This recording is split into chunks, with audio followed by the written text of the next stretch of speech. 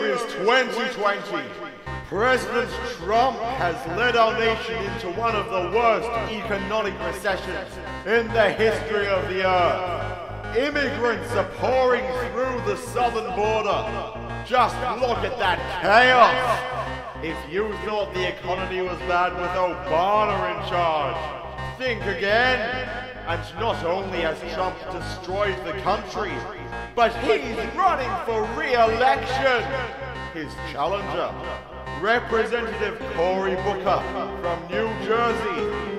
It's up to the intrepid John Everett to make his way to the White House and assassinate the president, evil Trump, so that he can finally have Cory in the House.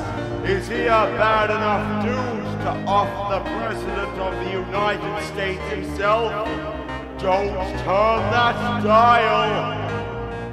It's Conway 2!